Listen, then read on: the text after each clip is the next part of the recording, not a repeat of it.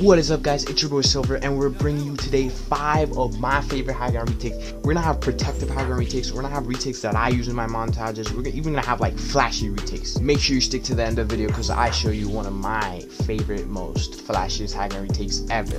Make sure you hit that notification bell, hit that like button, and subscribe. Yes, sure, let's get it. The first high ground retake I'm gonna show y'all today is called the side jump on X Games mode. How it goes is like this. That's very simple, right? It looks kind of simple, but it's super effective, right? First thing you want to do is place your cone and 2 walls behind it. Then you want to turn a 180 and then place this wall back here. You want to make sure you're looking up so you can get that really high cone up there. And then you want to do another 180 in the same direction to catch yourself. Kind of like this. And then you can also do it again, but it is very difficult because of the momentum you have to do. This retake is called the 4-wall Ooga Booga 360 6-wall high ground retake, which looks like this. If you want to do a 4-wall protection retake, I suggest you get this down very well, and you want to place 2 cones. After these 2 cones, you're going to do a 360, and it's going to be just walls, and then you're going to put a ramp when you look down. So it's the motion is going to go like this. That's the motion. So you're going to go a 360 and then in that direction upwards. So kind of like this. Right, and then you want to catch yourself with the wall and then look up. The last ramp, this is the last ramp that gets placed, and then you let it out. This next retake I like to call it the flat wall double cone retake. The 2 most essential parts of this retake is mainly getting that high wall when you're doing the jump to the side. So getting this wall up there is very important.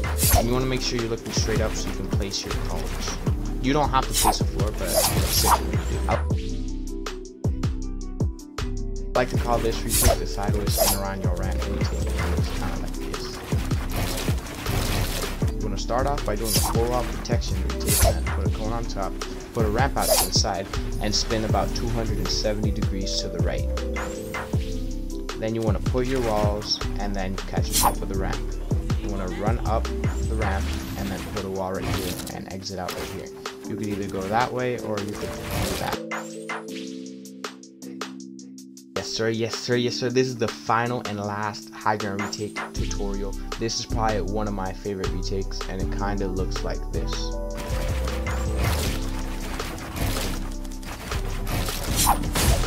So you want to place those 3, you want to end up right here, and then from here you're going to do a 360 in the other direction.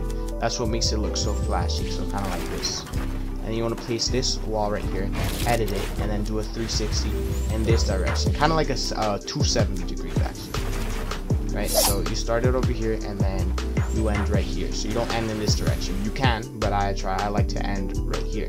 So that's 270 degrees, but I count it as a 360. Sir, yes sir. So if you enjoyed the video, make sure to leave a like, subscribe, and turn on your post notification bell. Yes sir. No free bill for y'all.